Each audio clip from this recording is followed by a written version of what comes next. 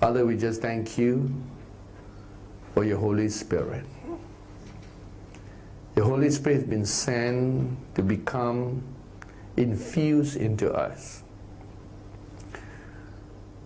And Jesus, you have waited for that moment when you paid the price for humanity, and you send a promise of the Holy Spirit. To the early church and to the first recipients, they thought that the Holy Spirit was just to come to empower them to be a witness. But through time, we move from the book of Acts chapter 1 verse 8 to Revelation chapter 22, where we see that the Spirit is not just to empower us, but the Spirit is to fill us, infuse us, until we and the Holy Spirit cannot be distinguished, until we become filled with the Holy Spirit and become the personification of the Holy Spirit, until we become fully the reflection of our Lord Jesus Christ, to show forth all His glory, so that when they look at us, they will see Jesus in all His fullness. Then you have the form of the Father, the form of the Son and the Word, the form of the Holy Spirit, of which we are part of that dimension and image. We thank you for the high calling of God. We thank you, Father, for this divine calling.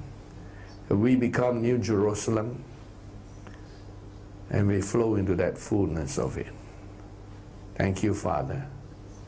Give you glory and give you worship and honor in Jesus' name. Amen. We are all done? Online? Okay.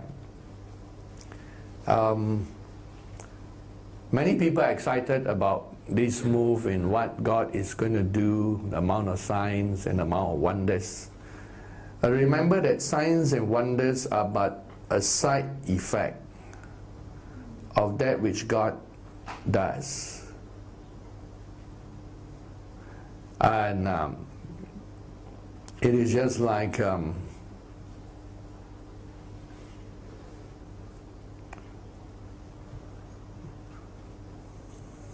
imagine that God's presence is there. I know God's presence is in heaven, but we're talking about God's presence manifesting on the earth. And the reason why there are signs and wonders is because we are carriers of the presence of God on the earth. At the center is God. And then you have the world. And it's because of this presence of God that continues to increase in our midst. And that presence continues to flow. And it goes back all the way to New Jerusalem. And here we are, allowing the presence of God to flow through us.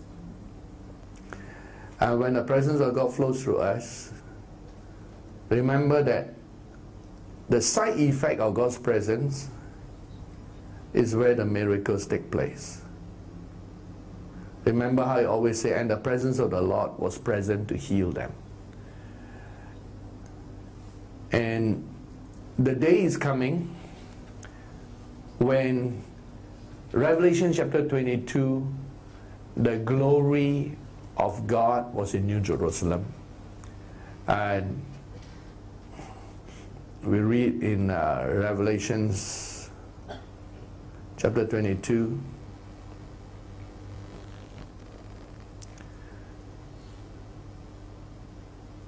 it tells us here, this is New Jerusalem, and this is what's inside New Jerusalem. There was a pure river of water of life, clear as crystal, proceeding from the throne of God and of the Lamb. In the middle of its streets and on either side of the river was a tree of life, which bore 12 fruits, each tree yielding its fruit every month. The leaves of the tree were for the healing of the nations, And there shall be no more curse, but the throne of God and of the Lamb shall be in it, and his servants shall serve him. They shall see his face, and his name shall be on their foreheads. There shall be no night there. They need no lamp nor light of the sun, for the Lord gives them light, and they shall reign forever and ever. Now that looks like something in the future is in new heaven, new earth. But there are certain parts that says in verse 2, the leaves of the tree were for the healing of the nations. There is no need of healing in new heaven, new earth. So something of those 12 fruit comes into this part of heaven, this part of earth, and this dispensation, and cause healing of the nations. You can say in a way, New Jerusalem glory comes into the thickness of it. And then there is no light. The only light that is needed there is the Lamb. The Lamb's light shine, and the Father's, of course, is also there. And you notice that it says here, and this particular verse, in verse 14, blessed are those who do his commandments, that they may have the right to the tree of life, may enter in through the gates into the city. Outside are all these things. Outside refers to this present earth, outside. And so these blessings are there that the Lord promised. Verse 17, the Spirit and the bride say, come, and let him who hears say, come. Let him who thirsts come. Whoever drinks, desires, let him take the water of life freely. Do you notice the water of life that comes from New Jerusalem is available in this time? So there is a connection. And let's assume that's a connection to New Jerusalem. New heaven, new earth. And New Jerusalem is there. There is a connection that as we increase in worship and prayer, as praise and worship continue to increase, and we are people of praise. So let me put this color down. As we continue to increase praise and worship,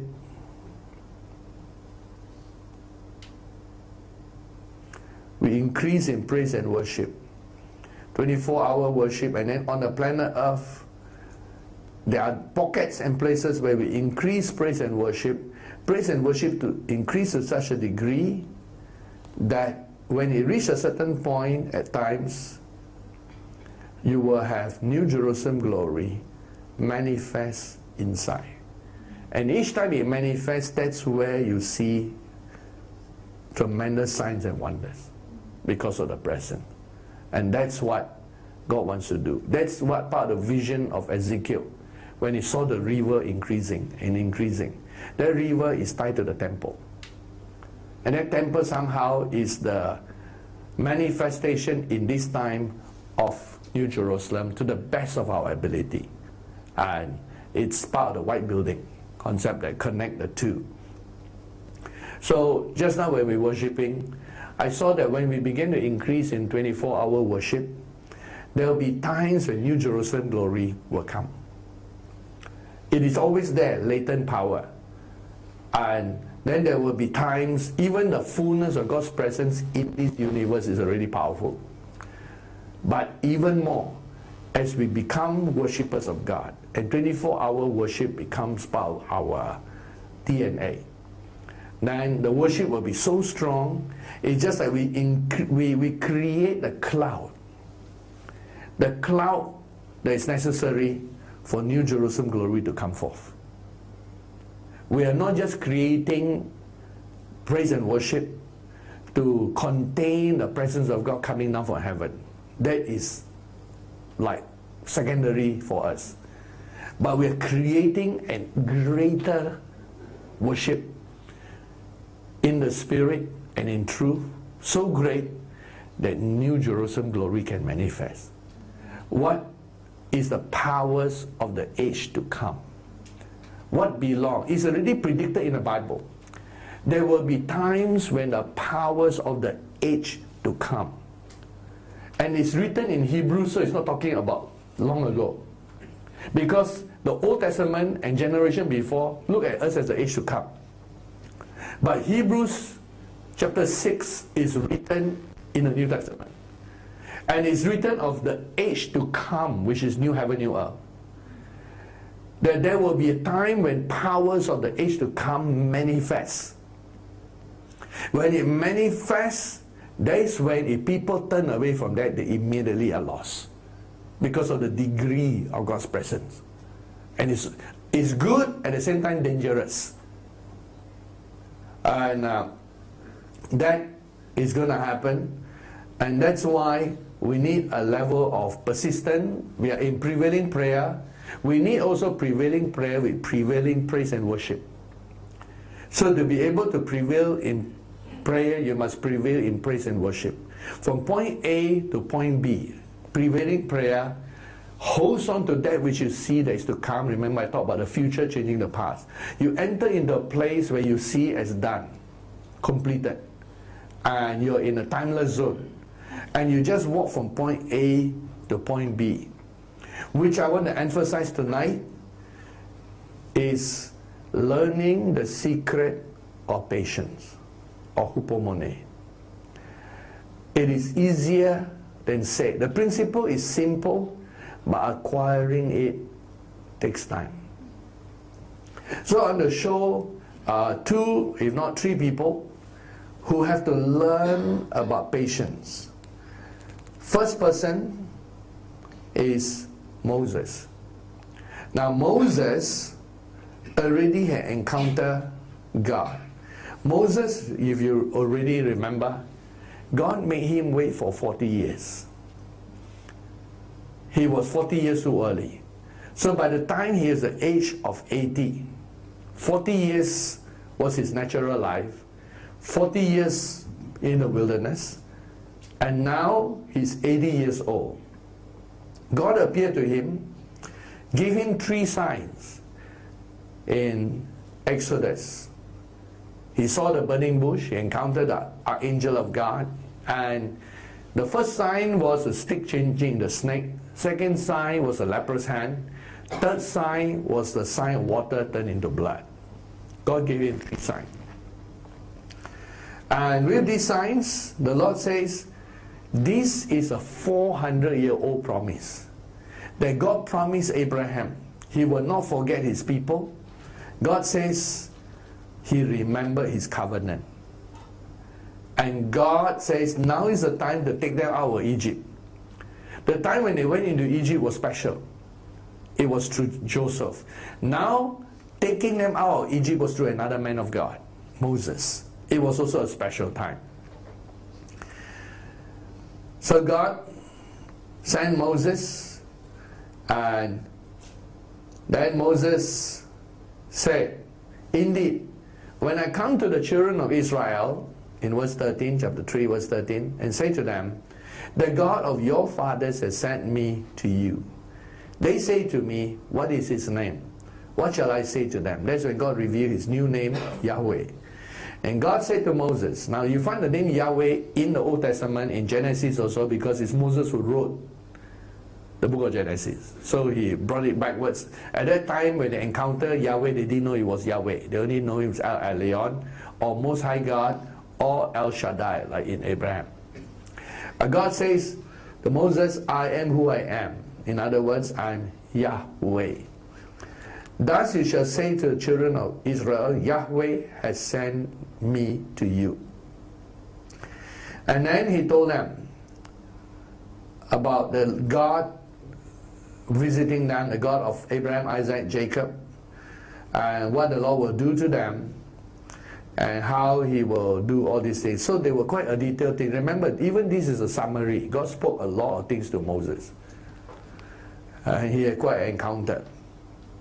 Then Moses said in chapter 4, suppose they don't believe me.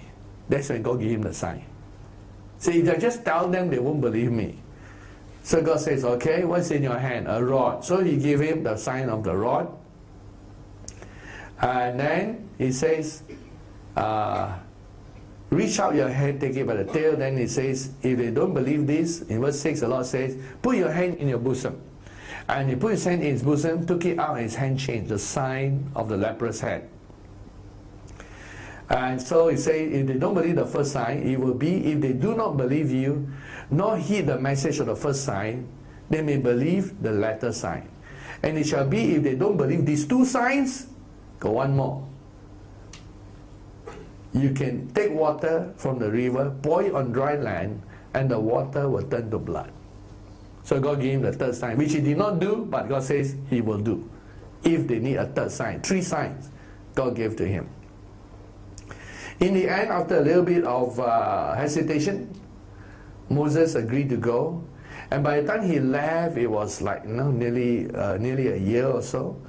And here's his first encounter with Pharaoh. And in chapter 5, he encountered and says, thus says the God of Israel, let my people go. Now before he encountered Pharaoh, he would encounter his people.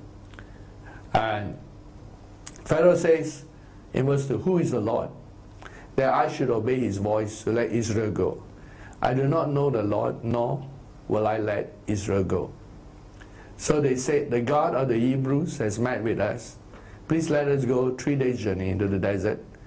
And then the king of Egypt says, Moses, Aaron, why do you take the people from their work? And then he says, you're idle. And instead of making life easy for the people of Israel, things went the opposite way. Can you imagine, with signs and wonders, things went the opposite way? You would have thought with these signs and wonders and this power that Pharaoh would yield. But he says, you're idle, he says. And then he says, I will make your work harder. This time I will provide you the materials for bricks. You're going to look for the materials, make the bricks, and the quota must still be the same. So it's going to be twice the work. So, when it took place, in verse 22, Moses returned to the Lord and said, Lord, why have you brought trouble on these people? Why did you send me? Since I came to speak in your name, he has only done evil to these people. Neither have you delivered your people at all. So the same. When this move first started, many people think that it will be easy going. And they thought, like Moses, that it will, immediately, because it's such a unique message and all, they immediately respond. And instead, we see the goodness of God for those who believe, but those who half believe, those who quarterly believe, those who hesitate, instead, all they see is more persecution, more misunderstanding, and more things, quote unquote, more evil, more trial, because they do not know the way of the Lord. Like Moses, everyone is an amateur in this move, because we have never had such a move before. And what we need, and Moses need, was patience. But patience does not come overnight. Even if you are a very experienced man, Moses is 80 years old.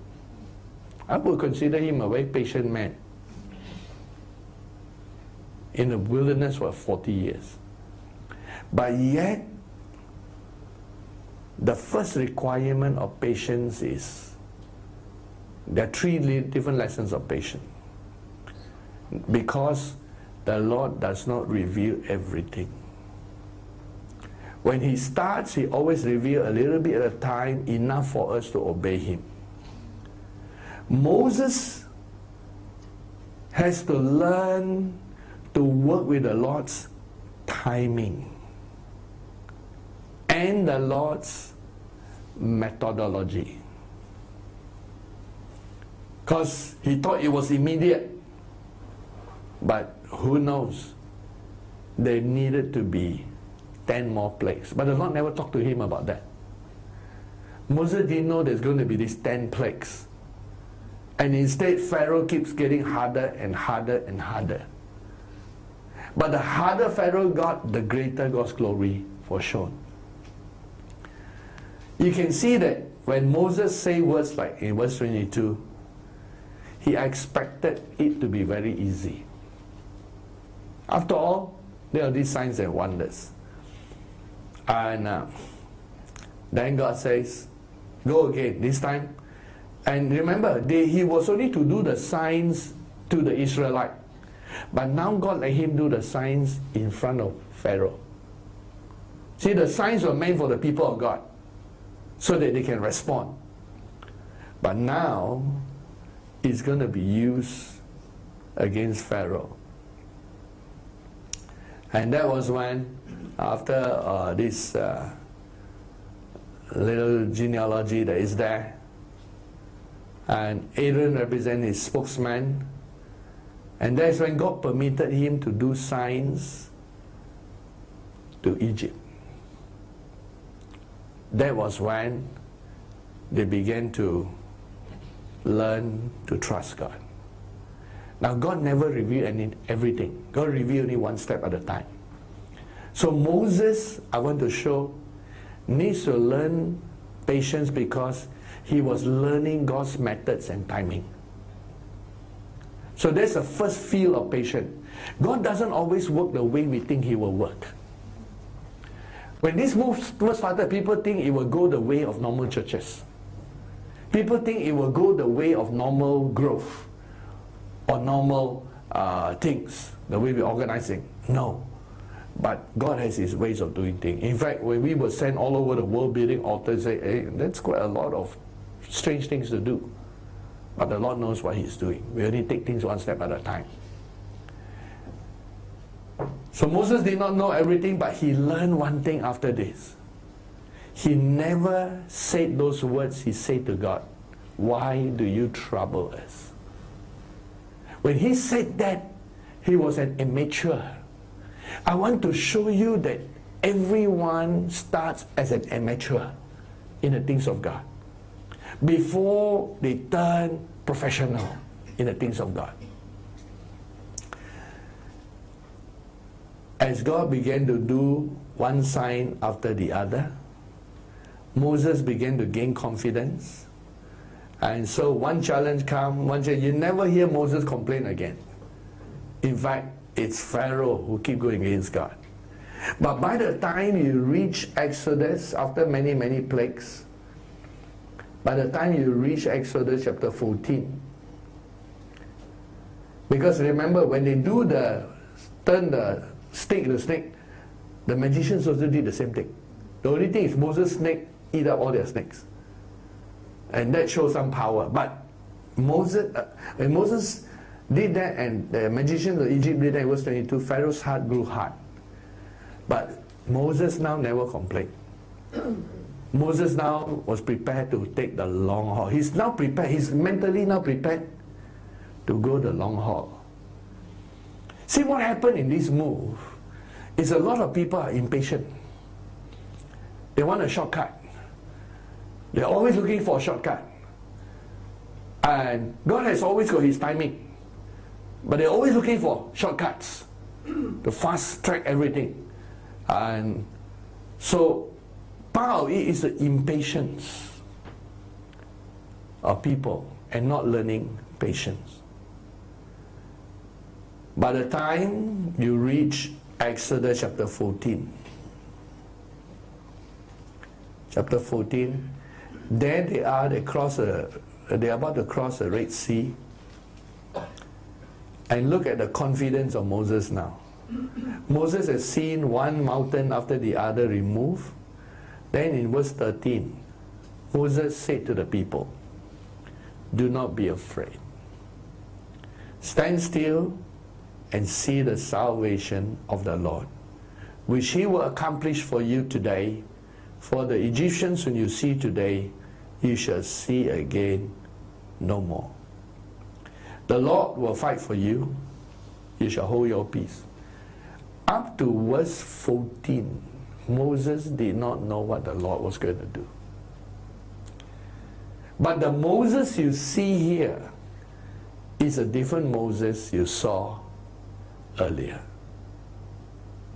Within that short time of his encounter with Pharaoh, he now has full confidence in the Lord. He does not know what the next step, but he just knew one thing. The Lord is there, it will all work out. He even talked to the people and said, God will show himself up. God will do something. And then he began to pray. And the word cry is like, is a very loud cry to the Lord. Like a prayer call. Can you see that? A call for help. So Moses began to spend time in prayer. And he was confident in God now. He knew that just praying and praying, God will answer. They just have to be patient and wait. No matter how long. He had learned patience. And that patience had grown now. Then the Lord says in verse 15, why do you cry to me? Tell the children of Israel to go forward, but lift up your rod and stretch your hand over the sea and divide it. And a miracle happened that up to that day has never happened on the planet Earth. Moses was the first one to part the waters. After that, in mini anointing, you find it in Joshua, you find it in Elijah, you find it in Elisha. But Moses parted the whole sea. See, when God does a miracle, he can do it over and over and over again. So as he stretched out his rod, God began to do a sign and wonder. You learn from Moses. Even Moses has to learn patience. He has to learn patience. Later on, when in the wilderness for very long, which was a 40-year wilderness, they were supposed to be 1 year, but they were delayed because of the disobedience of the Israelites. During that 40 years, you have a record of him also losing patience with the people. But that's 1 in 40 years. But it was a critical time. But more or less, Moses grew in patience as he learned to walk with God. Let me show you another one. The key is to learn this resting, quiet patience. When you have this patience as you develop in God, you have the ability to go from point A to point B without even losing one hair. And so the next person we see is David. David, young David, he was anointed to be king in 1 Samuel chapter 16. He was roughly around 17 years old. The Bible never said that, but it's around roughly about that age. So in the end, when he was anointed, remember, to be king. When he's anointed to be king, it says in verse 13, the Lord said, arise, anoint him, this is the one. So in the end, they found David. And Samuel took the horn of oil and anointed him in the midst of his brothers. And the Spirit of the Lord came upon David from that day forward. So Samuel arose and went to Ramah. Do you notice his brothers all knew he was anointed? But David still continued to take care of the sheep. Because no one knew how that was going to happen. But you remember in the next chapter, his elder brother, he got a few brothers who were there fighting the war. His elder brother disliked David. When David was going around asking questions about what would be done to anyone who slay Goliath, at first his brothers are there, he got more than one brother. He actually went there to bring food for his brothers. and with a little present for the captain there from his father.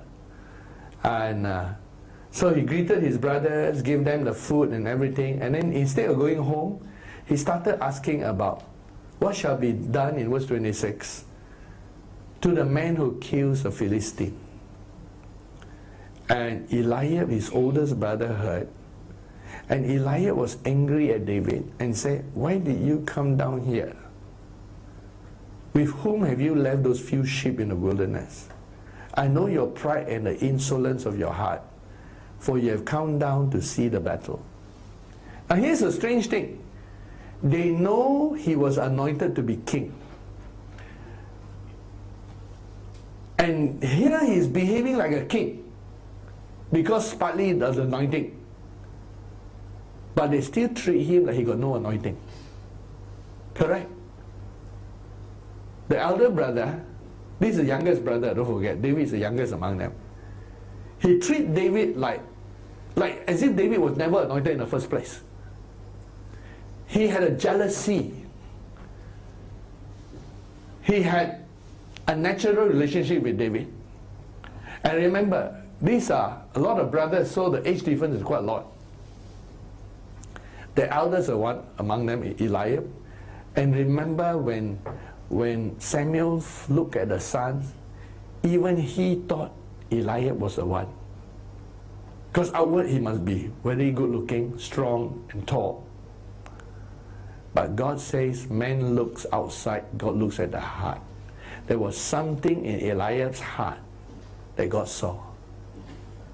Whereas David had a different heart. Remember, God was looking for a man after his own heart. So there was something in Eliab's heart. He doesn't learn about the anointing. He doesn't realize how powerful the anointing is. Put it this way. If God tonight anoint you to be someone who can win 1 billion people to Jesus, people might not recognize the anointing. But let me tell you, you'll mark the rest of your life. All the heavenly angels will be looking at you, working your life towards that direction. However, you yourself must also believe to help the angels work. Some people don't believe in anointing, but I do. The anointing changes a person. What is the difference between Jacob and Esau? Esau didn't get the anointing of Abraham and Isaac. It went to Jacob. Just through the laying on of hands, the anointing that was on Abraham, that was on Isaac, came upon Jacob. Esau only got secondary blessings. But the anointing came upon Jacob. And that very night, Jacob had to run away from his brother because his brother was so angry when to kill him. And because of that anointing, downloads start happening. That very night, he saw the famous Jacob's ladder in battle. That very night, he began to receive downloads. Now, all the downloads helped him in his life later. He ran to his uncle Laban's place, went to a difficult time, and he served 20 years there. 7 plus 7 years plus 6 years. Altogether, he served 20 long years before he came back again. But the anointing never left him. The gifts and the anointing of God are without repentance. When God anoints you, He anoints you. However, if you're not faithful, it can be reduced. But it couldn't be taken away. That is why all the northern kings are bad kings. God never took the anointing away. Because once He promised to the 10 tribes, then He got to keep passing the anointing from one guy to another guy. And all the northern kingdom kings are bad. They're all idol worshippers. The southern kingdom, when it split after Solomon's time into Jeroboam and Rehoboam, Rehoboam being Solomon's son, in the southern kingdom, some are good, some are bad. But in the northern kingdom, all are bad. But the fact is, it continued for some time because God has split the anointing and given anointing. It was not just a political decision. It was Almighty God raising kingdoms, tearing kingdoms, bringing things up, tearing things down. If God decides from heaven for 10 nations to become one nation, it will be so. It's all determined by God, and God distributes it by the anointing. So David received an anointing, and that anointing started bringing him nearer and nearer the king. The first thing actually that happened was he became a musician to serve the king. He's quite close to the king. It's the anointing that opened the doors. The anointing that kept pushing him near the royalty. And that anointing in the end brought him, in this case here, to slay Goliath. It's that anointing. And that anointing is what made him extra brave. He killed a lion and a bear. Which means killing Goliath was another story for him, another addition. And in the end, after this slaying of Goliath, David's path looked like a simple road. It looks like the way is open for him because everything is going in his favor after he killed Goliath. You see in chapter 18, his best friend was the king's son.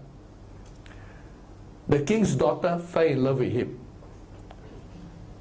He was to inherit the kingdom. If all things go well, Saul died.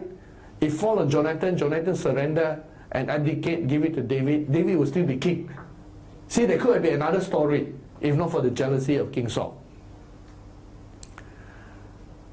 But King Saul became angry and didn't like David because he had an evil spirit who troubled him, and he also have anger issues. People with anger issues always become the opposition to the work of God. Even in the New Testament, when Paul began to preach the word of God, his opponents have anger issues. The Jews were upset at him. The Jews were angry at him. They have anger issues. And so saw I David from that day. Well, the story goes that in the end, it was the devil who began to inspire Saul and say, one day I'm going to kill David. One day he's going to do that. But David escaped his presence twice. Because in verse 10, one day David was playing music for Saul. He's playing, soothing him. And then Saul suddenly threw an arrow at him. Threw a spear at him. And he missed David 2 times. Imagine you're a musician playing for a madman who anytime can kill you. How to concentrate on your singing? That's why I always ask people, before you attack anybody, ask yourself, what did that person do to you? Like for example, now, if people say bad about, let's say Johann or all those things, and say, what has Johann done to me? Between he and me, he has not done anything to me. What you say is what you say. I might believe or might not believe. But personally, one-to-one, he's not done anything to me. And then if Johann, does different things that I might not understand, I might not agree with him, but one-on-one in relationship, he has never harmed me, never do anything. Why should I make him my enemy? Correct? And a lot of people, they are throwing spears when people are just playing music to them. People are trying to do good things to them, and they throw spear at you. Because they don't like you, jealous of you, angry at you, angry at your differences, angry at your lifestyle, angry at, different things. And here's the difference. If you you think that somebody stumbled you, then maybe you are the one need to check yourself also. You can be upset at another person for things that they never actually do to you.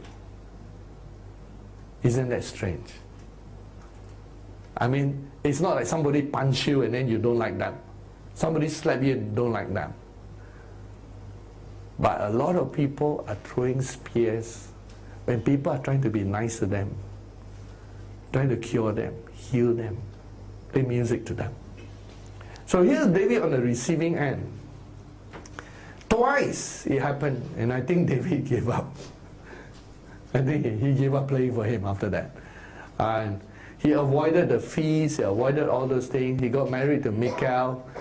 And in the end, Saul became more and more mad until chapter 19. You can see the title, Saul Persecutes David. Now remember, David was anointed to be king. There's nothing that can stop him being king. But it's a long, long road to become a king. It looked like an easy road at first. Because, like the Israelites, I will bring you to a land of milk and honey. Milk and honey. Milk and honey. They go to the promised land looking for milk and honey. And yes, they said it's a land of milk and honey. But God never told us about the giants. God never told you about the difficulties, the trials. Of course He doesn't tell you. He expects that you understand that good things don't necessarily come easy. Big things don't just come easily. What do you think? You know, why do people keep thinking that this move is going to be easy? Oh, we're going to just grow a few arms and legs and everybody believe. These are admixtures at work. Remember, when Moses himself performed signs, people still didn't believe in him. So when God starts doing signs and wonders in our midst, remember, some people will still not believe.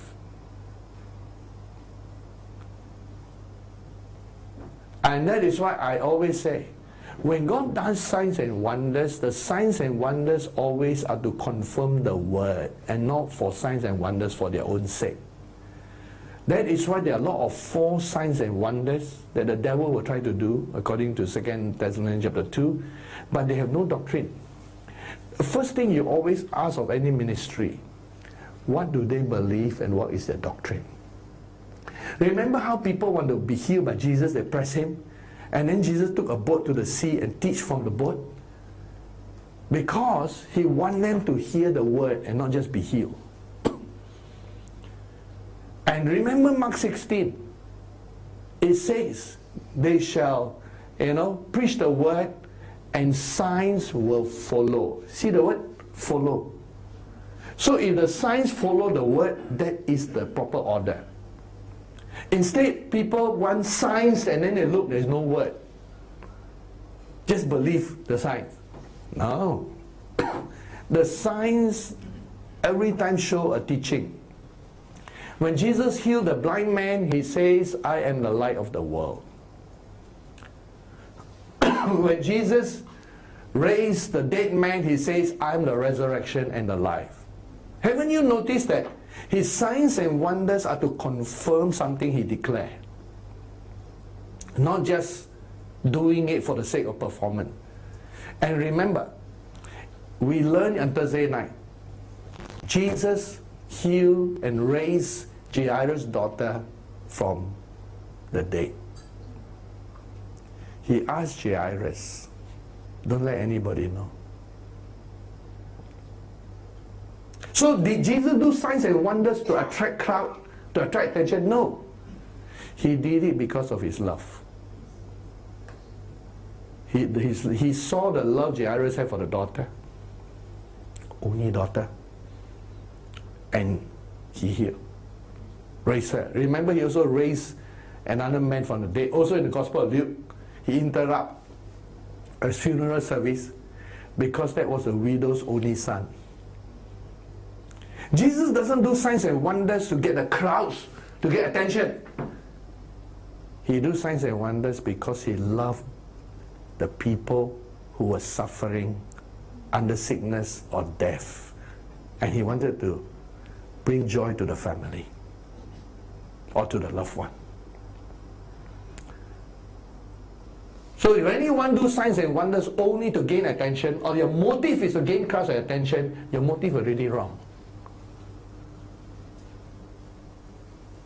Blessed be the day when we understand we have the power of God, and you quietly go about, heal the sick, remove cancers, pray, and have extraordinary miracles, and then you don't go and tell anyone.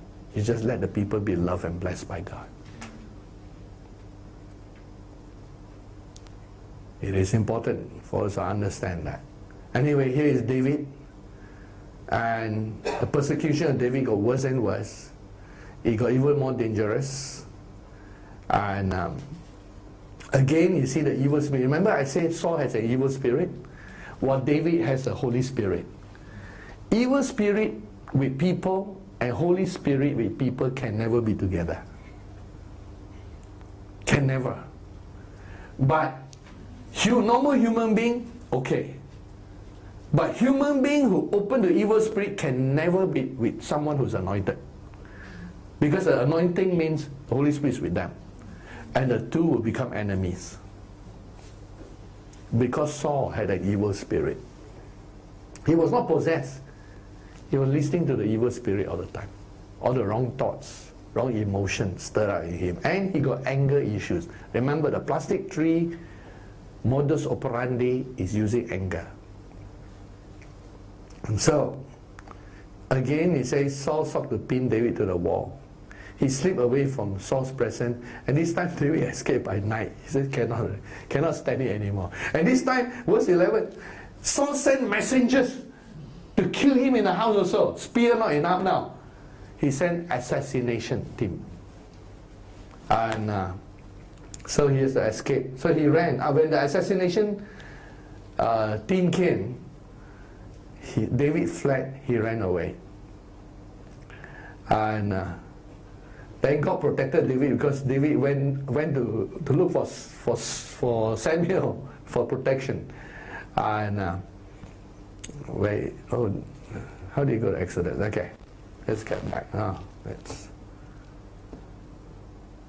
Okay, no, not this one. Okay, there is it. And but Jonathan was loyal, and see, I show one part here. Jonathan knew that he was anointed to be king. When they saw make a covenant with one another, Jonathan, because he's a best friend of David, and the two make a covenant, and he says, by no means in verse 2 you shall not die. And then he says to him, even from the future, he says, after they have a secret thing, they make a covenant with one another.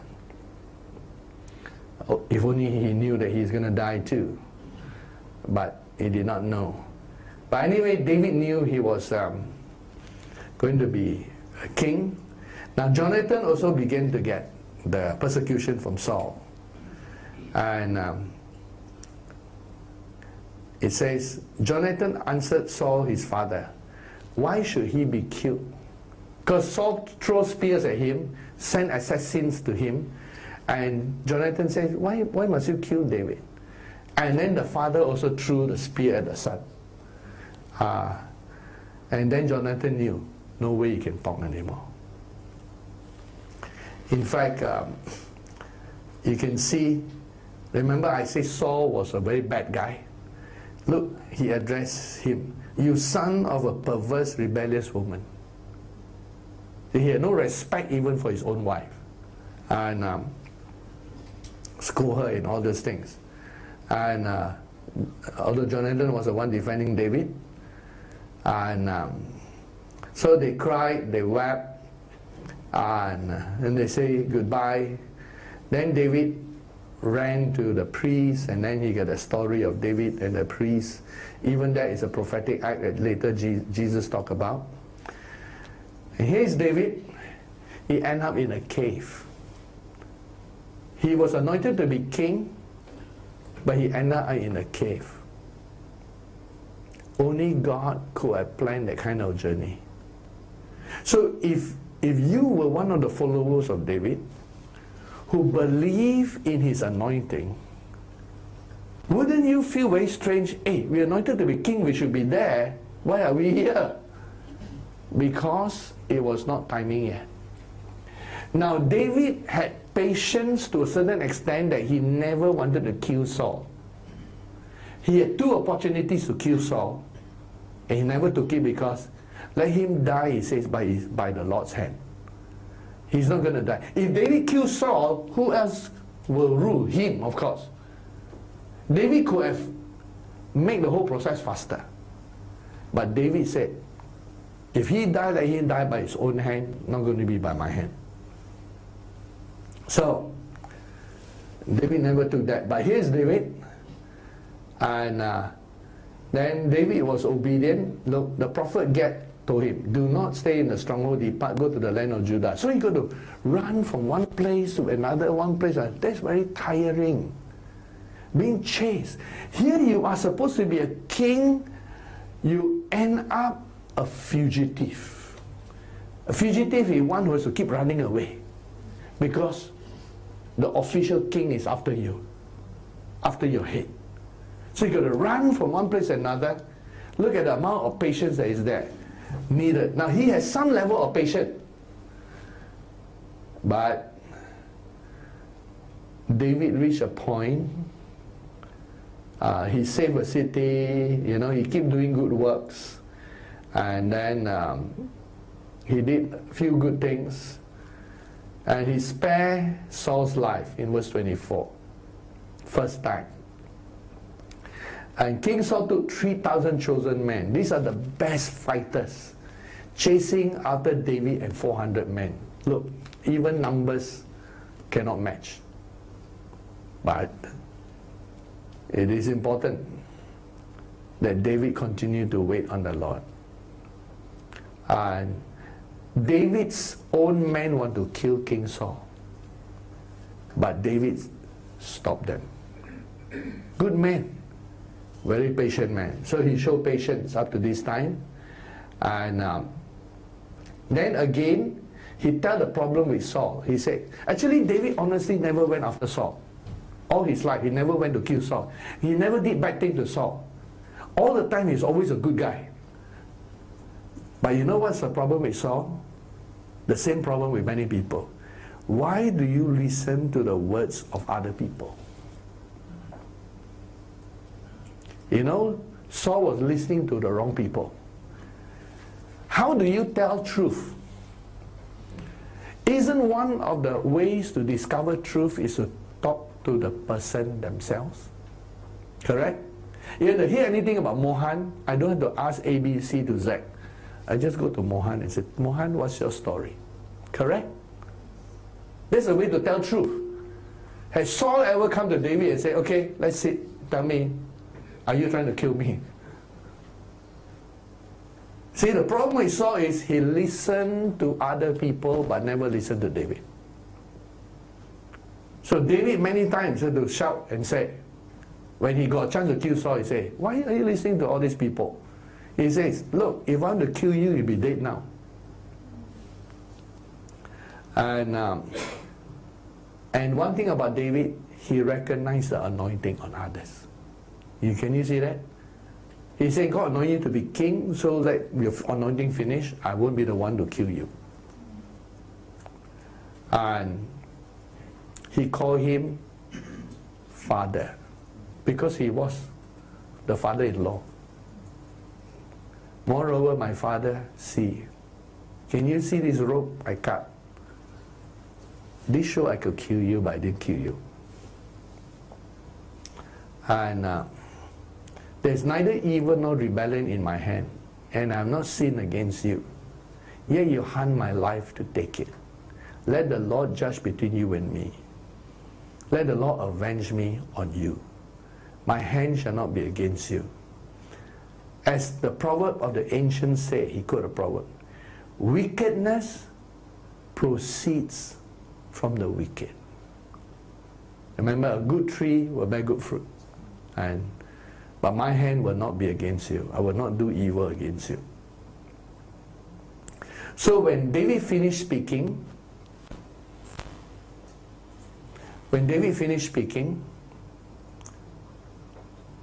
King Saul said, "Is that your voice, my son, David?" So he got back a bit to his normal self. And then Saul cried. Saul cried. Because David, he says, "You're more righteous than I am. I done harm to you, you're not done harm to me. And you have rewarded me good while I rewarded you with evil." And a lot of people reward good for evil. But good people, even evil, they reward with good. Like Jesus says. And then swear to me that you will not come after me or my descendants to destroy my name. So David swore. I mean, he should be happy with that. In between, Samuel died. Now here is the little bit where David loses patience with people. He's been running for a while. And there was this story of this guy, a very rich man. His name is Nabal. But he got a very nice, understanding wife. So this man looked down on David.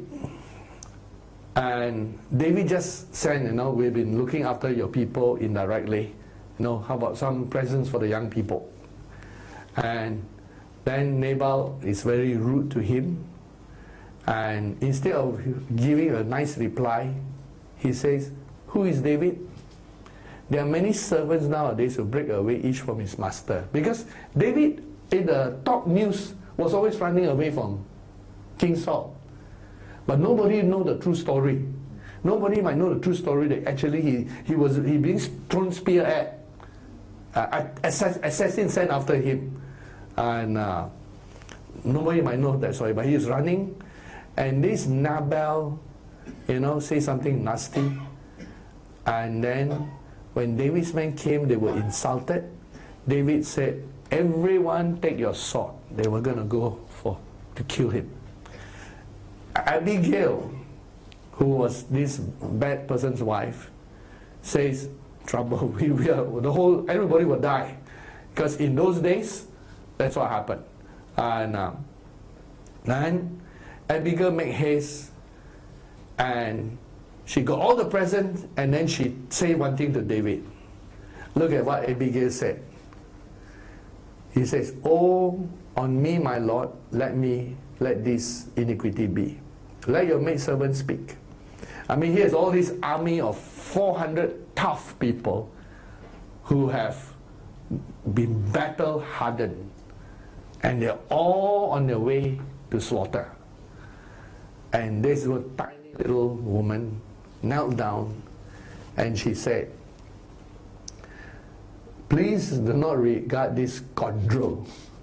And that's really a bad guy that she married to. His name so is Nabal, which is like folly or foolishness. And look at what she said. She said that, "Do not avenge yourself with your own hand.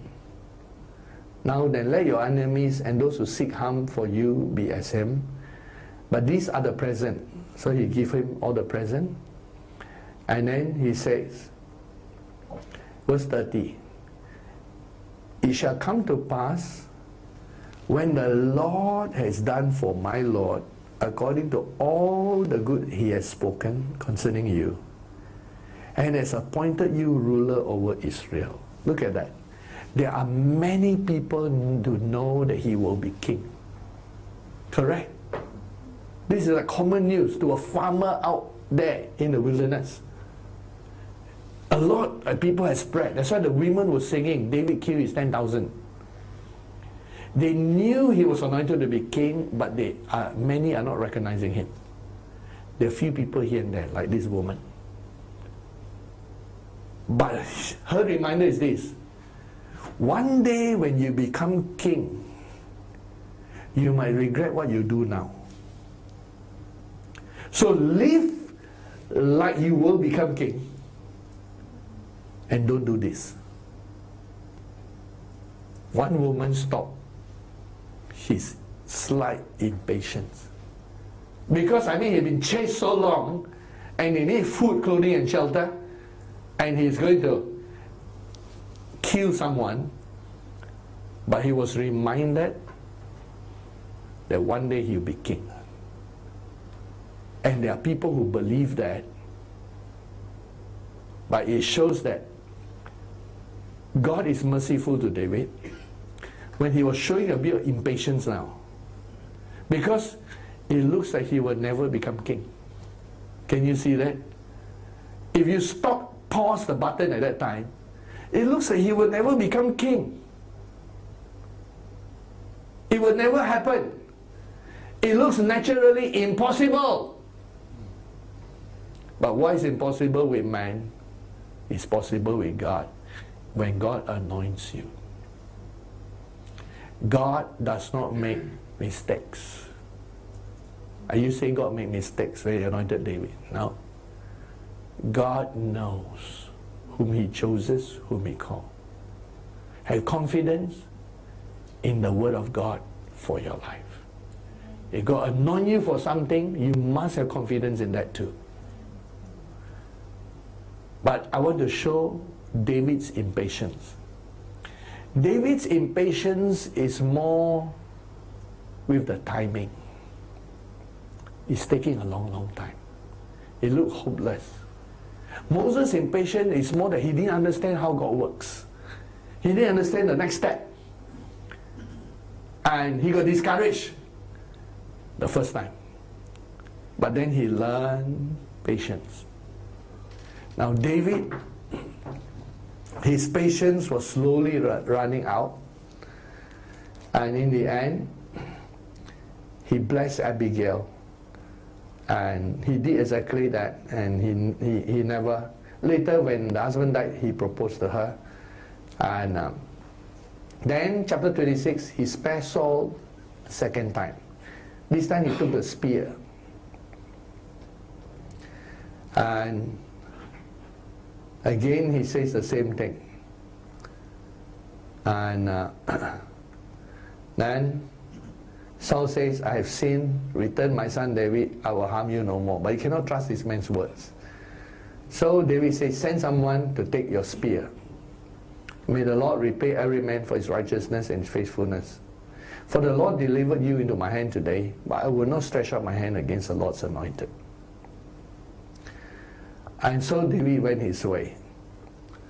But here's where chapter 27 verse 1 is a story of David losing patience. Every man of God has to learn patience.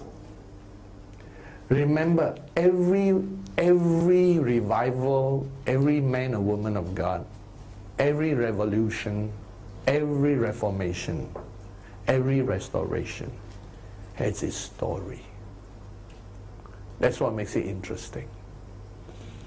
The main thing to move from point A to B. Point A to B for Moses is different from point A to B for David. So each person's point A to B is a different story. In between, when life is hard, you got to look for food, clothing, and shelter still. So you survive. Like David, you got to survive the wilderness still. He has to take care of food, clothing, and shelter for himself and 400 men. It's a big task. But he pulled through. Because God was still with him. Here, when the second time that he has a chance to kill Saul, he didn't take it. Chapter 27 verse 1, David says, now I shall perish someday.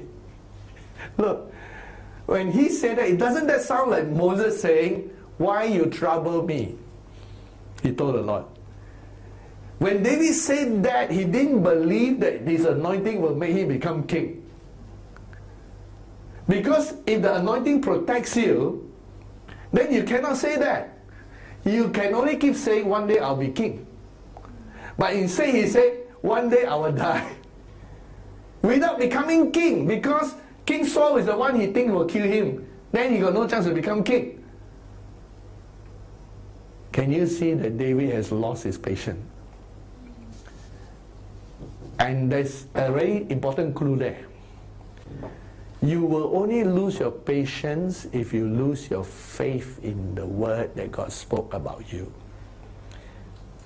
You lose your patience because you do not believe in God's word anymore. And that's the reason you don't have patience. The word patience is the word hupomone. The other word, makrothumia, which translated patience, in my translation, I don't translate patience anymore. I translate it as long-suffering. The only word for patience in the New Testament, Logos King James, is the word hupomone. The other word is the word long-suffering. Long-suffering is suffering long.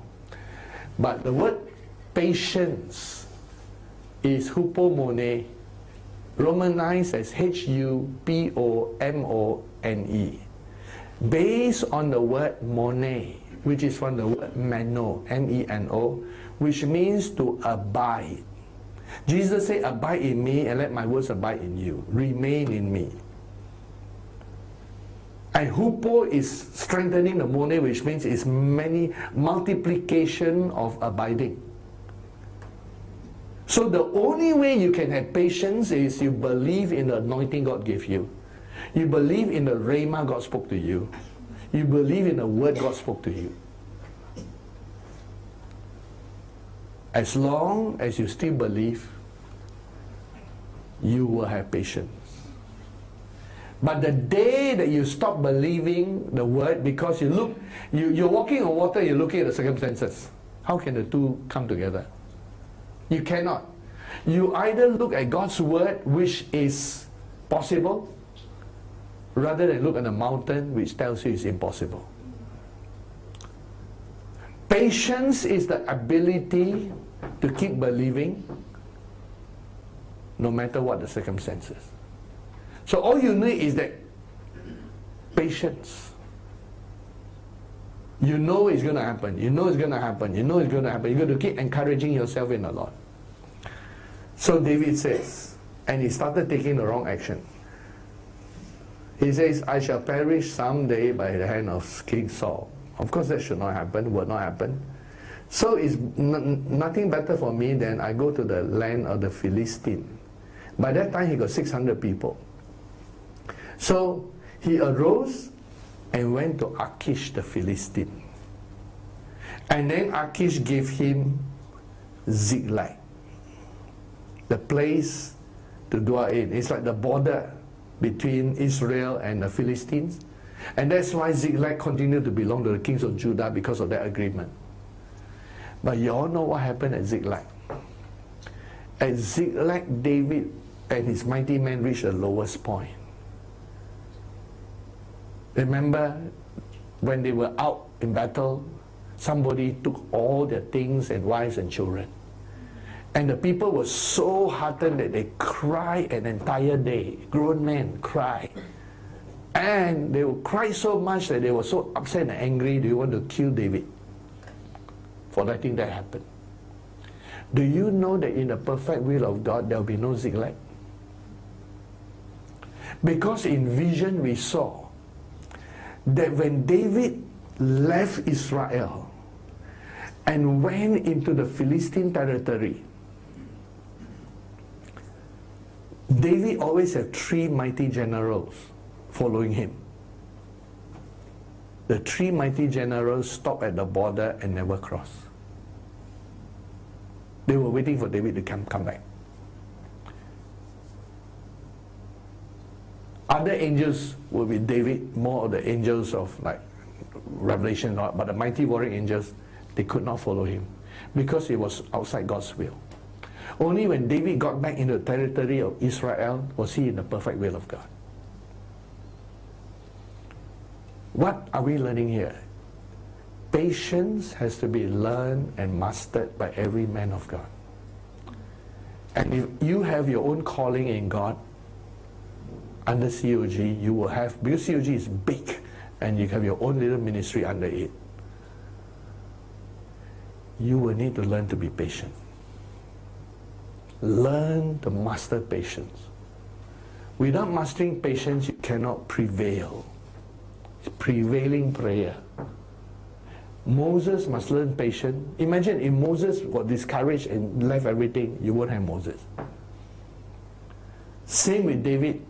He left the land of Israel, went to Ziklag. And so the time that David joined the country of the Philistines was 1 full year and 4 months. It was 7. Do you know how near he was to becoming king? 1 year and 4 months. He lasted so long. He lasted so long. But just 1 year and 4 more months more. He already tahan. Saul is saying, 1 year and 4 more months of misery in the wilderness. He would not have the story of Ziklag. Ziklag was just a mercy of God. It should never have happened. David ran out of patience. Every man and woman of God must learn to be patient. If you run out of patience, get ready for your own Ziklag. You will suffer loss. You will suffer grief. You will suffer pain, which without God you will never recover. Some people never recover. Ziklag is a story of patience running out.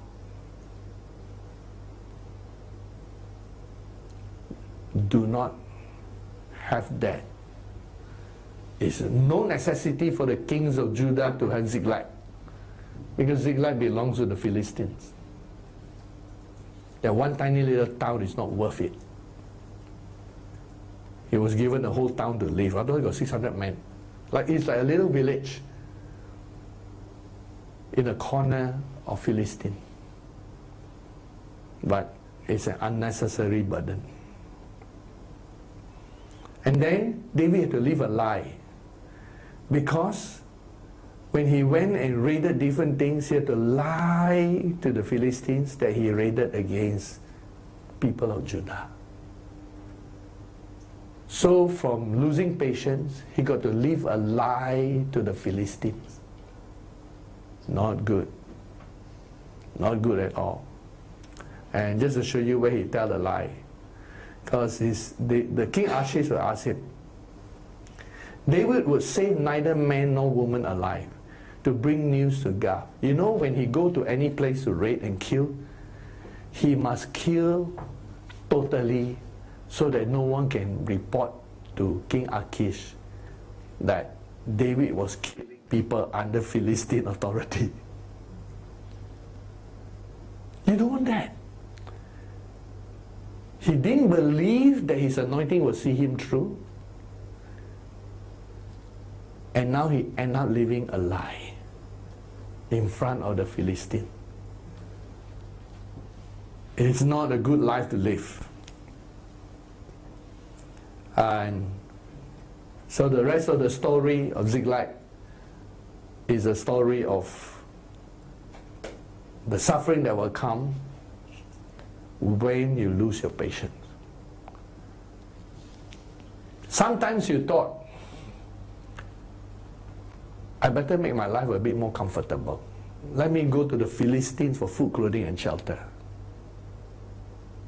But you're worse off than you're in the wilderness. Because you guess what? They lost everything together. Everything was taken. If not for the mercy of God, they would never got it back. They lost more than they could gather. It's not worth it. It's better to suffer in the wilderness, but be in the perfect will of God, than to live a life of a lie and have better facilities, food, clothing, and shelter under the Philistines. It's not worth it. So be patient. Do the will of God, and God will bring you through. The anointing will make room for you. The gifts of God will make room for you. And with David, what was the problem? Timing issue. It takes so long, so much hardship, that he literally gave up. Only by the mercy of God, he still loved the Lord. That's what kept him. Do you know the only thing that kept him? I show you. Right at the end of this chapter 30, the only thing that he survived on, in chapter 30 verse 1, there is Ziklag. Ziklag got destroyed, everyone taken. Verse 4, David and the people who were with him lifted up their voices and wept until they had no more power to weep. They really cried. Then he sought the Lord and as to what to do. But before that happened, when they wept, verse 6, David was greatly distressed, for the people spoke of stoning him, because the soul of all the people was grieved, every man for his own sons and his daughters. But David strengthened himself in the Lord. The only thing that kept him is he still loved the Lord. He gave up becoming a king. He actually gave up becoming a king. Don't want anymore. But he still loved God. That was the only mercy that kept him. If not for that, he would never be able to get back. He still loved God. That's why he could strengthen himself in the Lord. Because when you lose everything, most people give up God, correct? Look at Job. He lost everything. He never gave up God. But Mrs. Job gave up already. It's easy to say you love God when you got everything. But not easy to say you love God when you lose everything. Literally at that point. Remember, we read the story, we know the ending, we all don't suffer so much. But if you're in the middle of that, you do not know whether you will get everything back. You're not sure what the future is like. You just lost everything. The only thing you do not lose is you still love God. Somewhere inside his heart. And because of his love for the Lord, that is where he never gave up. And he turned it around by the mercy of God. And then he still could hear God, and the Lord gave him instruction. So that's the story. And I go to the New Testament. The New Testament is a story of Paul, who was Saul. He has to learn a different type of patience. Saul, when he was born again, you can see something about him. In Acts 9, after he was born again, and then after a sting in, this is Acts 15, Acts 9, I should go to Acts 9.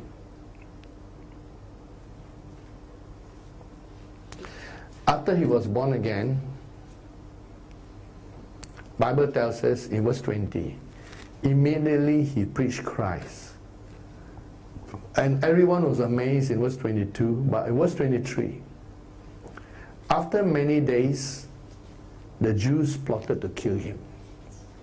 See, Paul was eager to preach Christ.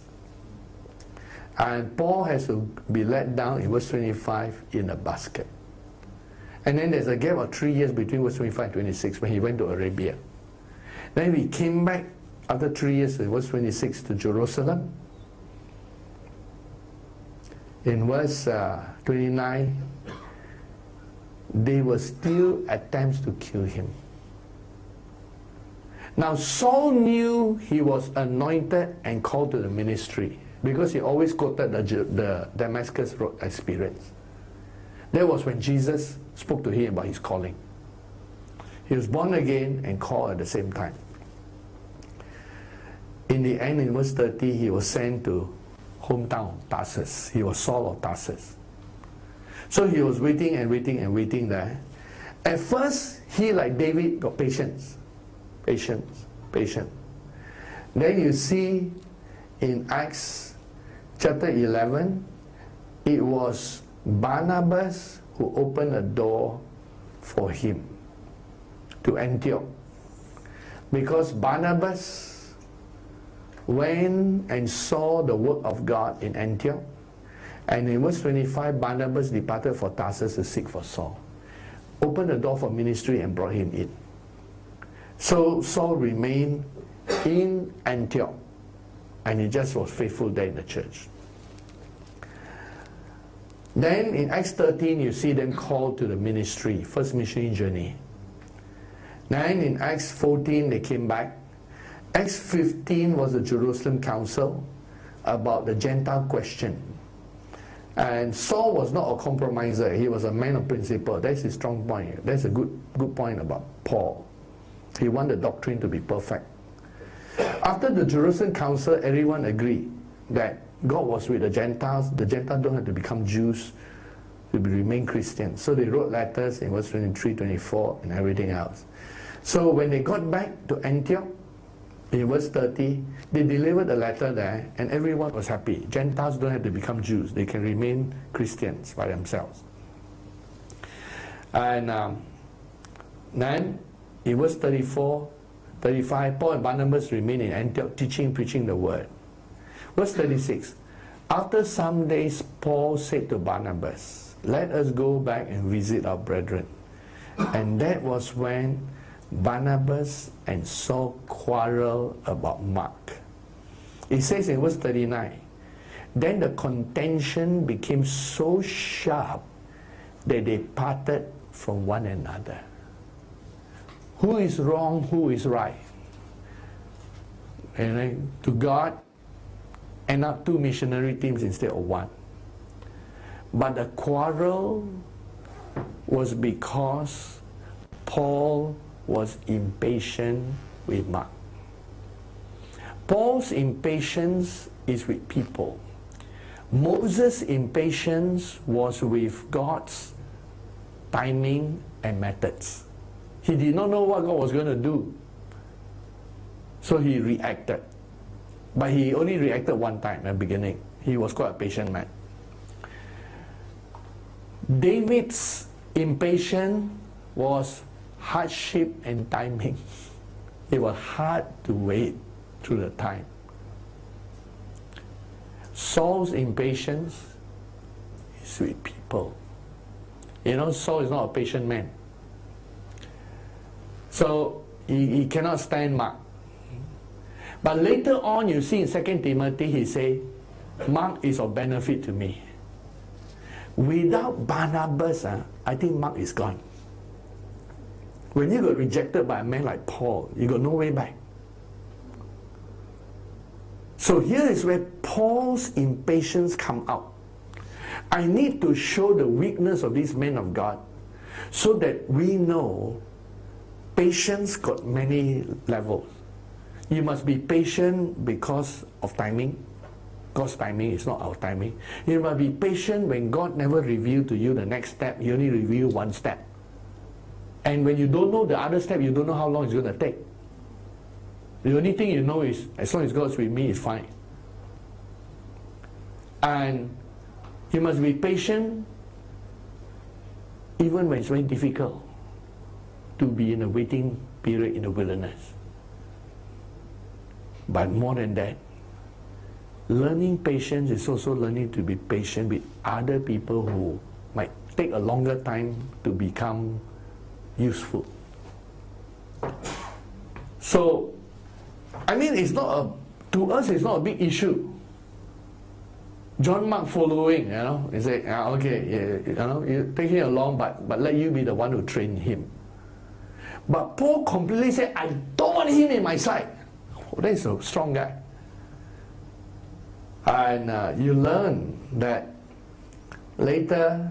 I need to show you the verse in in 2 Timothy 4:11, which is the last episode. He says, Get Mark and bring him with you. See, Mark is an important guy. And but what we need to see here is that this is the same Mark who wrote Mark's Gospel. This is the same Mark who wrote Mark's Gospel. At that time, Mark's Gospel was not written yet. It took some time for the Gospel to be written. Mark might be slow. Mark might be discouraged easily. But Mark wrote Mark's Gospel. Mark stayed under Peter's ministry, recorded all the things that are there. He could have recorded more. We don't know at what point Paul allowed him back into his life. Maybe instead of Luke just writing, Luke was the one who wrote Acts, and Luke followed Paul all the time, because Luke was a very mature physician. So Paul can deal with people like that. But Paul cannot handle this young man, Mark. Impatient. But Mark was an important part in the kingdom of God. If you take Mark's Gospel out, we got a big chunk missing. If Barnabas was not there, I don't know whether Mark might have succeeded. Maybe at the beginning of his life, he needed a lot of help. Good thing Barnabas was there. Good thing Barnabas was there. And you can see Paul's impatience and his roughness with people, especially with people. Okay, here's where in Galatians, Paul mentioned in Galatians chapter 2, he said, when Peter came to Antioch, I withstood him to his face because he was to be blamed. Why he blamed Peter for being impolite to the Gentile. Because what Peter did is, before certain men came from James, he would eat with the Gentiles. When they came, he withdrew, separated himself, and ate with the Jewish section. And so he says he's playing the hypocrite. And then when Peter got up, because some of us don't know what Orthodox Jews are like. They're also not easy to get along. Do you know Orthodox Jews cannot use the same table, the same plates? You go to Israel, the normal Jews you see who eat freely with you or fellowship are the more modern Jews. The Orthodox Jew regard Gentiles as unclean.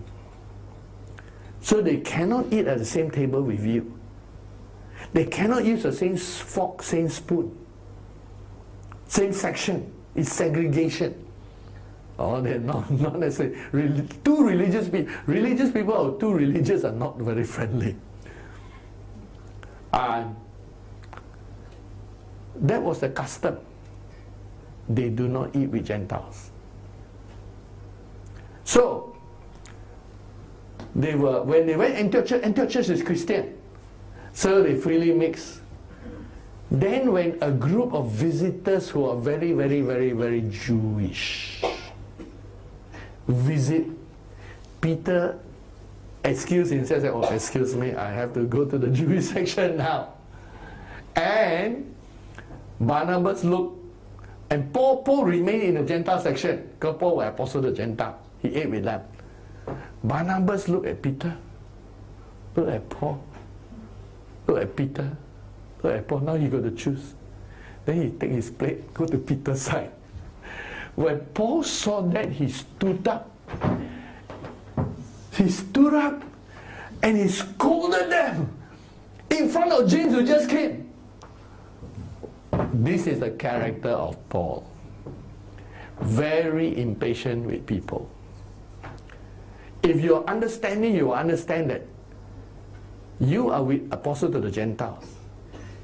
Peter has to go back to James.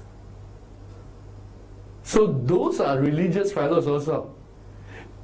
Peter was only there temporarily. And he has to go back and live with all these fellas. At that time, at least. Until later on, he went to Rome. Whereas Paul don't care. And he can be a bit rough with people. That's Paul.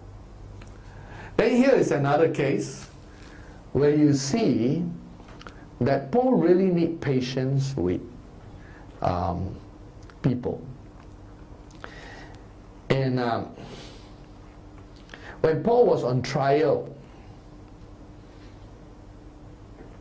in Acts 23, Paul looked up at the council, and Paul said, "Men and brethren, I've lived in all good conscience before God until this day." And the high priest Ananias commanded and said, "Slap him!" Strike him in the mouth, punch him in the mouth, or slap him. Paul said, "God will strike you, you whitewashed wall!" He scolded back. "You seek to judge me contrary to the law. Do you command me to be slapped also?" And then the people said to him, "That's the high priest you're scolding." And Paul sort of apologized. He says, "Oh, I didn't know he was a high priest." Can you see something about Paul here? He's very rough with humans, rough with people. And Paul is a type who needs a little bit to learn about diplomacy. Do not send him to negotiate peace. He will antagonize everybody. And that is his impatience with people that Paul has. That slowly as he grew, by the time he was about to go home to be with the Lord, his last letter was 2 Timothy, where he says, "I finished the race. I've fought a good fight. I'm now ready to go home." By the way, where's Mark? I mean, do you know that at the end of your life, you will understand that all quarrels are actually meaningless? Correct? Every quarrel you quarrel with every human being is only on this earth. Right? Something to do with the earth. How long you've known them and what they did and what you did on the earth. Not because of something you did in heaven. It's only something to do on earth.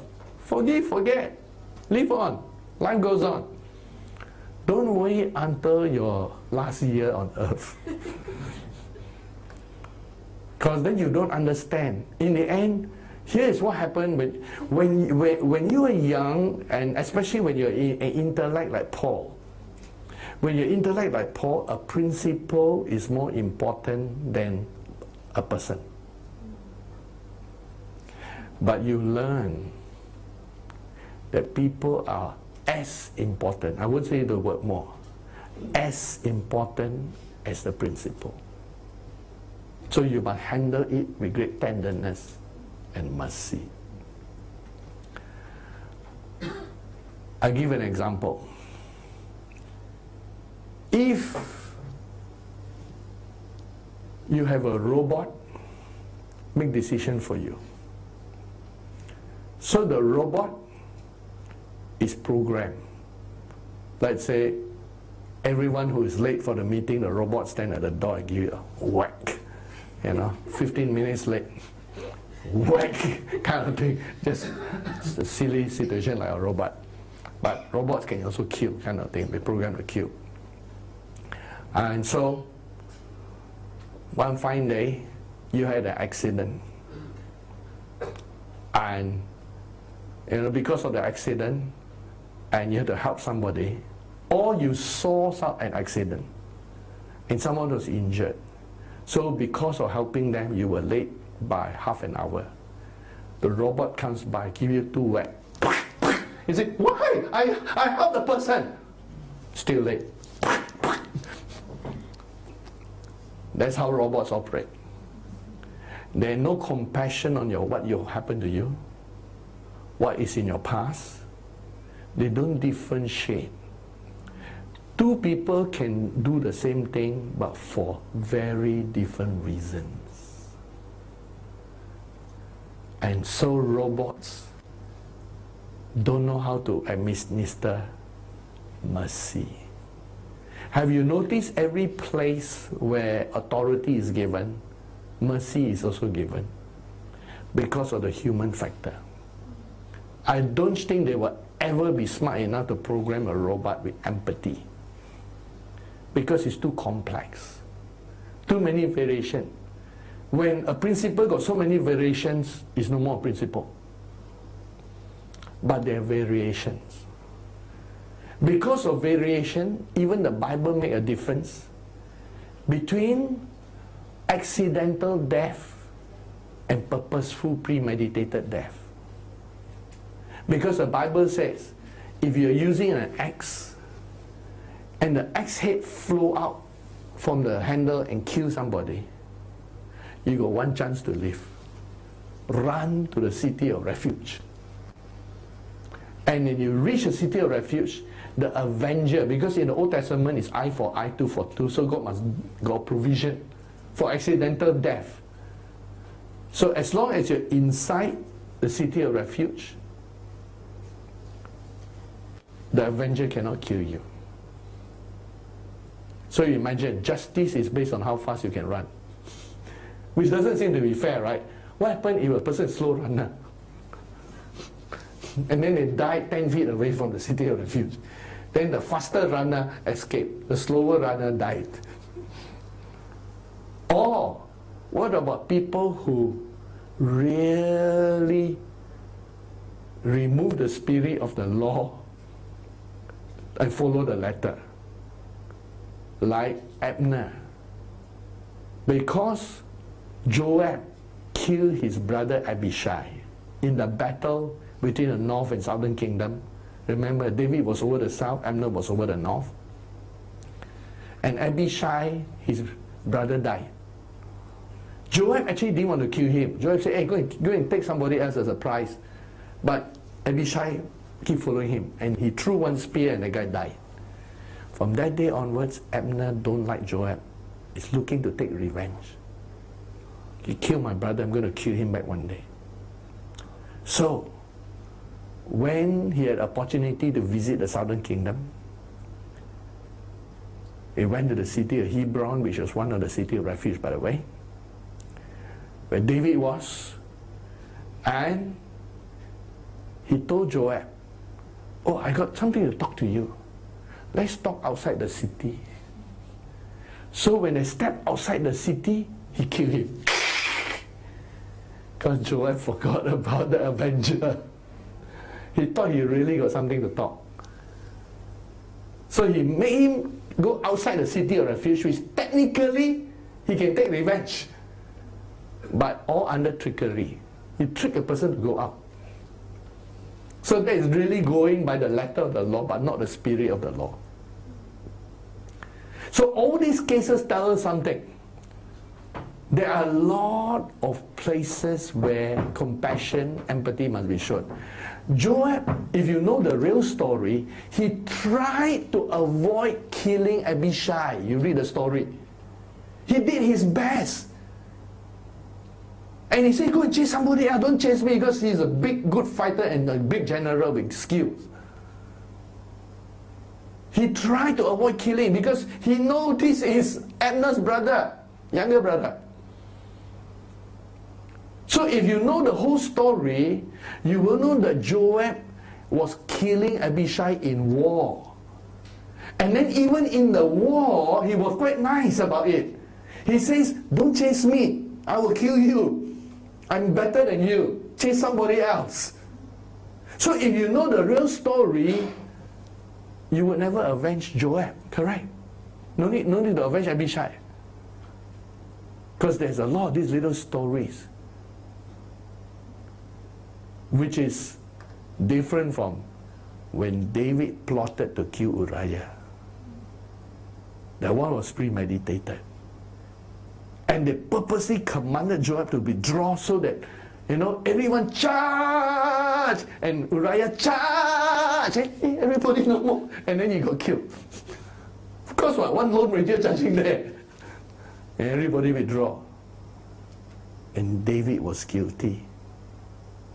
In principle, outwardly, a robot will only see that war happens, collateral damage. But God say, you are the one who planned it. You're the one who instigate it. You're the one who authorized it. His blood is on your hands.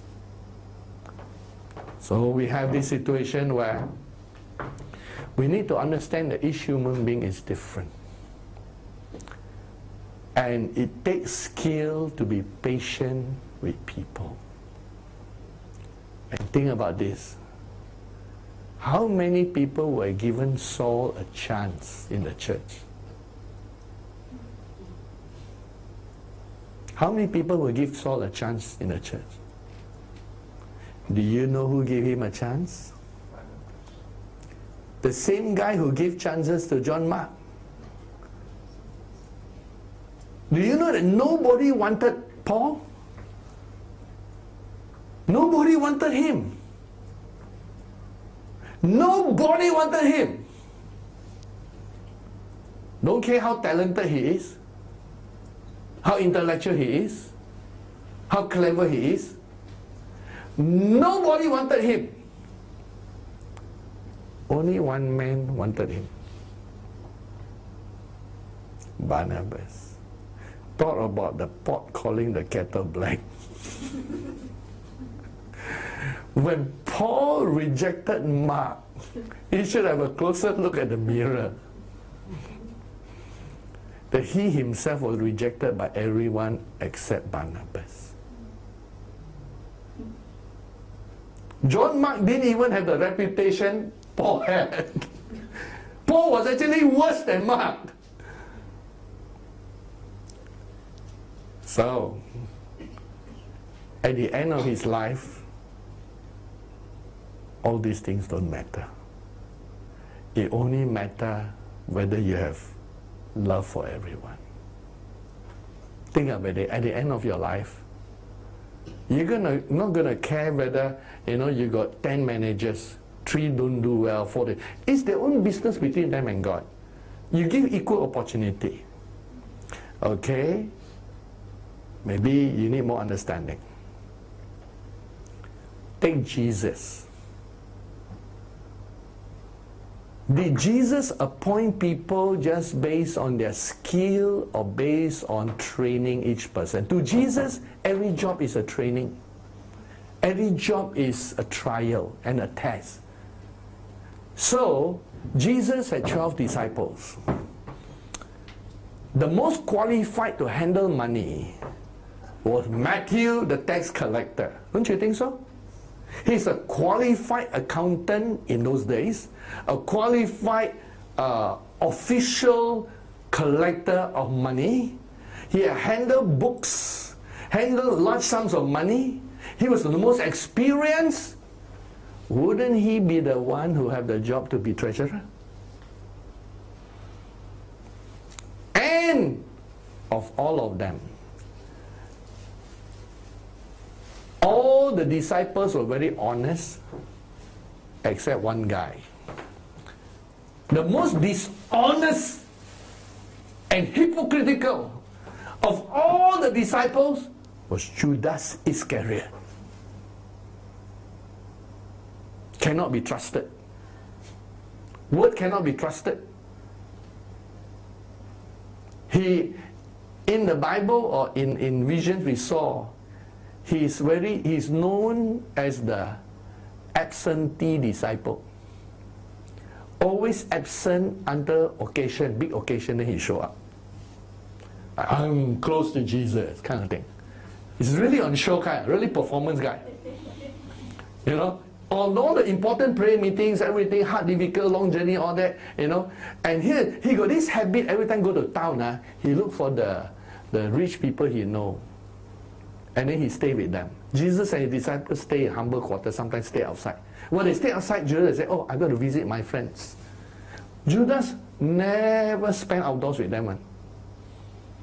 And then for all the hard work, prayer, hard work, this, hard work, he excused himself.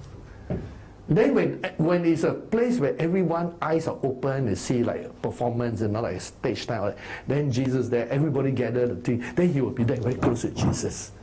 And very strange, in the Lord's Supper, when they were all seated, Judas was a bit late.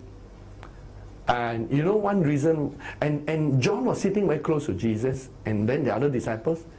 When Judas came, he would squeeze himself between, if possible, between John and Jesus. Or between another disciple, Jesus squeeze, because he wanted to be close to Jesus. He only want it for show. So that everybody looked at Jesus and said, Judas, go close to him. So that he can tell them, yeah, I'm close to him. I negotiate for him. Things that Jesus is even not interested in. He would be the last guy any one of us appoint to be treasurer over money. Correct? If a robot were to put the whole qualification into a computer and print out who is qualified, obviously Matthew will get a job. Why Judas Iscariot? Because to Jesus, money is important, being a good steward, but it's not the most important thing in the whole world. Because to Jesus, if you have money, he's fine. You don't have money, he's fine. He's not captive to money. I'm sure when the tax collector came, Judas was not around. And it was Judas who said about the woman with the alabaster box, he already calculated, this is worth 300 denarii. Say, shouldn't this be sold? And you know, the woman, if you want to give to Jesus, should give it in money form. So it comes into his pocket. 300 denarii. And they try to put it with a nice statement, to give to the poor. 300 denarii, he calculated. So what do we think how Jesus handled human being? Jesus handled each human being differently. He purposely gave the treasurer job to Judas so that he has a chance to repent. So that he can prove himself before God. If he can overcome his money problem, he will be a great disciple. Didn't he sell Jesus for 30 pieces of silver? Why do you think he take the 30 pieces of silver? Because he's a money man. Can you see how clever Jesus is? Jesus gave him the best opportunity to better himself. He will either overcome that and change, or his old habits will pull him back. He has only one chance. 3 years is a short time to train a person, so one chance. If he had overcome the money problem, I can guarantee you, he will never sell Jesus for 30 pieces of silver. Because he understands that money is not the most important thing in the world. To him, money is his God. Everything is measured based on money. He measured Jesus based on money. Then when he realized Jesus, was killed, because he actually wanted to make more profit, or whatever he was thinking. Then when he saw all that Jesus went through, finally his conscience struck, but too late. Too late. And even at the end, he never believed Jesus was the Christ. He only said, I have betrayed an innocent man, not an innocent man of God, not an innocent prophet, not an innocent Messiah. Never said that. He only regarded Jesus as a man he could take advantage of. Never believed that he is the Messiah, Christ, or even the living Word of God. So what does that tell us about the way Jesus handled each human being? Jesus has a principle, but his principles are tailored exactly for each person, uniquely. Jesus will never give anyone up, because he will give a chance to every single person. Do you know how many chances he gave Judas? The last chance was when the Lord's Supper. There's a time for Judas to turn around. When he said, one of you will betray me. Obviously, Judas Iscariot, he already behind planning. That was his last chance. And then when the disciples were asking, is it me? Is it me? Is it me? Remember, they were asking one another, are you the one? Are you the betrayer? Imagine, they don't know who the betrayer. And Peter came to John. Hey, John, yes, don't let the others hear. I know you don't betray. I also don't betray, so we two are okay. But can you check with Jesus? Ask him who's the one. We know our Jesus knows everything. Ask him, who's the betrayer? And so, John came to Jesus, leaned on his bosom. Said, by the way, Master, you know I will never betray you. I will love you and all that. But Master, who's going to betray you? And then Jesus got a secret code. The one whom I'm going to dip the bread in the soup and give to him. Oh, I got secret code. This is not Da Vinci code. This is Jesus code himself. So, only the few of them know when Jesus took, and that is usually like, you know, sometimes they do it, the master will do that to his favorite pupil. Like give them some food. You know, like some of you do, you know, when we go for dinner, some of you would take food. Kind of is a polite thing. So they actually give to the person. And the moment he took it, the Bible says in John, the devil came into Judas. That was the end. That was his last chance to become the devil. Or his last chance not to become the devil. Oh, Jesus, our Lord Jesus, so merciful, so kind, so compassionate. And you can see that when Jesus was on the cross, dying for the sins of the whole world, taking the evil of the wanted universe being absorbed by him, all the evil of the past, present, and future, Jesus looked down and he saw his physical mother crying. Then he told John, behold your mother. He told his mother, behold your son. He still took care of his mother. This is Jesus. In principle, you don't have to do that. He's dying for the whole world. But he still did that. Because Jesus cared and he loved individually. That is something Paul learned from Jesus. That is something why in this revival, now you know why the methods that I use in my ministry, I learned from Jesus himself. And why I had to be extra patient with people, give them the best chance possible, because I know after us, there's no more chance. So we don't want to be the people who are responsible for them going to hell.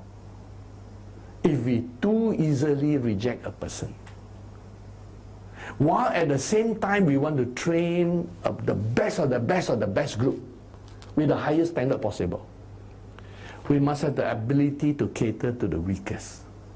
Because sometimes when you cater to the weakest, you ignore those who want more, or who can actually go further. So in any church, they must have those who want to go further. Here is how far you can go. And there's no limit. Those who are very slow, don't worry. As long as you still love Jesus, as long as you love Jesus, you still got a chance. That is our Lord Jesus. At the end of the day, when we go to heaven, you'll be happy you take that road. You'll be happy you take that road. Because when you go to heaven, you realize John Mark nearly never wrote the gospel. If he had taken another road. And without Barnabas' help, Paul would not have been who he was. Sometimes your life revolves around your relationship with one person. But it's a very important person.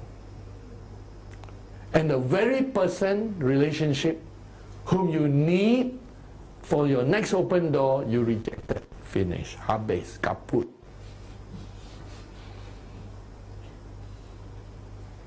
The only reason Joseph was free from prison was because he was kind to the butler. He noticed how sad they were. Think about it, they're two different persons. I'm a man of principle. My job is to give you all food. Don't talk to me, I'm not interested in your story. Joseph will be, the rest of his life will be in prison. You know how Joseph came out from prison? He not only distribute food, take care of the prisoners. One day he saw new prisoners, two, the baker and the butler. And then he noticed they were very, very sad. I mean, they were more sad the next day than the day before because they both got dream. See, after their dream, they became more sad. So he noticed. It was not his business to talk to every prisoner. You talk to every prisoner, where got time? But these two prisoners are new. He knew what it was like to be rejected. He knew what it was like to be a slave. He knew what it was like to cry and nobody wipe your tears for you. So he looked at these two sad people, maybe new prisoners sad. And he said, why are you both so sad? And then they both tell him the dream. And he interprets both dreams. What the story never showed was, after he interpreted the dream, the butler got a nice smile. The baker was even more sad. Because 3 more days he died. So, Joseph's freedom depended on the skill of his relationship abilities. His emotional IQ, his emotional quotient, EQ, his ability to read people's emotions was important key to his freedom. Without that, he will never have a chance to interpret Pharaoh's dream. So you never know the relationships you form with people. Paul was where he was because of one person, Barnabas. My advice, don't just look for people and try to pull strings or do the wrong thing. Be nice to everyone. Be nice to everyone. You don't have to make yourself the enemy of everyone. If you want to leave a place, leave nicely. If you want to say goodbye nicely. Don't purposefully make enemies of people because one day you will need them. And here's the thing. If the Word of God on this move is what the Word of God is, and in the next 7 times 7 years, This end time move will be the most important. Even if there's a small chance of that happening in people's eyes, to us it's 1000% happening. But in people's eyes, even a small chance of that happening, shouldn't they treat everyone nicely? Because one day you will need us to spare you the famine. The very person that they tried to kill, the brothers of Joseph, was the very person who actually saved the whole family. If Joseph had died, all of them would have died in a famine. I say again, you don't know who will be your savior in times of need. You never know who. And I have some interesting stories on that. When I was fresh in the ministry, I came out from the Baptist seminary, and all we had was a little prayer group, and then we started an independent ministry called Alleluia Ministries, which will try to train fivefold ministries. So I rented a little place outside the church there in Penang, Reservoir Gardens, and I stayed downstairs, and there was a room I rented, and the landlady was upstairs, and with all her other children. And so the downstairs we used to pray and all those things. And there was one of the sisters who worked in like a kindergarten teacher. So because I live by faith, once in a while I noticed that, money dropped from the window. I noticed that, hey, got money here. So one day I said, okay, that's interesting. I know cannot be just angel drop money, I know crow. Of course, God, if God can get the crows to send meat, He can also get the crows to bring money for you. I'll go with that one. But then I said, okay, I'll observe next time roughly when. Then one fine day I saw the money drop. Then I quickly ran to the window to peep who dropped, and it was this Sunday school teacher. She was always faithful, every month giving something in faith. And so I said, praise the Lord bless her. Then through time my ministry grew. And then when I have to leave Penang for Kuala Lumpur and all those other places, and by that time she had grown in the Lord, and she had grown in the ministry, she had grown in ability. And guess what? It was me who helped her next. Because I opened the door for her to be in the ministry, and today she's still a pastor of a church in Penang. So you never know who you help. The person you help might be the person who help you next time. Cast your bread upon the water. Be kind to everyone, because one day it will come back to you. Keep doing good deeds and be good to people. Relationships are important, because when some of the doors are slammed wrongly, the door is closed permanently. And if this move is where this move is going, it is very important for us on our side to be unjudgmental, merciful, kind, loving, patience, because in the end, if this is the final move, after us there's no more chance. Correct? They can go to 1,000 churches, but finally they end up in our place. If they don't succeed here, maybe they have a certain problem. If we cannot make it, help them, after us there's no more. If this is the final move in the final place. That's why we have to be extra patient, extra loving. And the type of leadership we have. We still need to understand there's a strong part of us that need to be there. But we need to be balanced in both sides.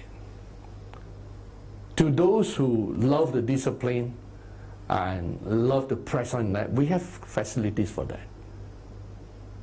To produce the most disciplined, spiritual SAS forces. But to those who are slow in every area, we must cater for them.